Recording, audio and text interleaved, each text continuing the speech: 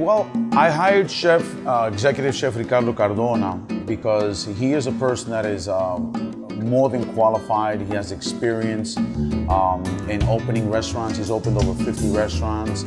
Right now, he's an executive chef for the New York Yankees. He doesn't get better than that. And so he has the know-how of what to do depending on the neighborhood. So he knows the past, how things were 35 years ago when my cousins opened.